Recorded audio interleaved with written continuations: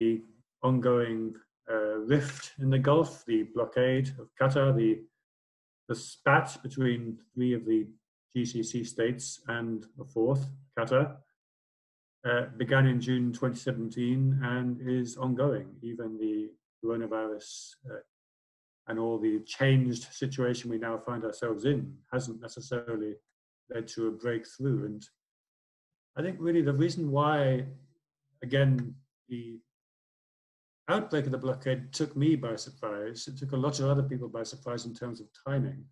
Clearly it had happened in 2014 to a lesser degree when Saudis, Emiratis and Bahrainis withdrew their ambassadors from Doha for 9 months, accusing Qatar of undermining the stability and security of regional states.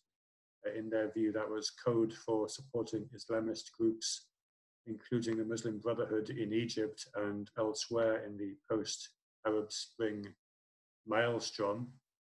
It went back even further, for example, to 1995, when the father of the current Emir Hamad, overthrew his father.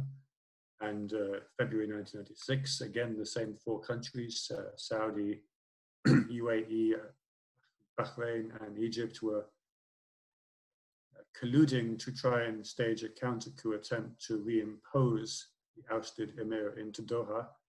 You can even go further back in history. My book begins in 1867 when the sheikhs of Abu Dhabi and Bahrain ganged up on Qatar and sacked Doha in circumstances of peculiar barbarity, as British officials at the time put it.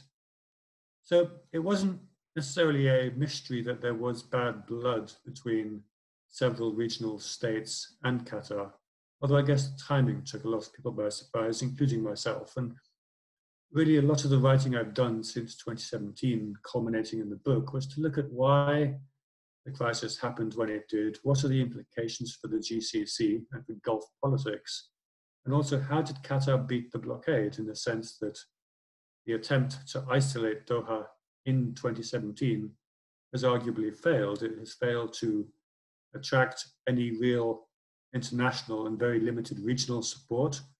And the Qataris were very quick to put in place alternative trade routes and to restructure a lot of their imports, which meant that within a week of the blockade, the initial images of empty supermarket shelves were replaced by imports and by foodstuffs and essential items sourced from elsewhere. So they were very quick to put in place a plan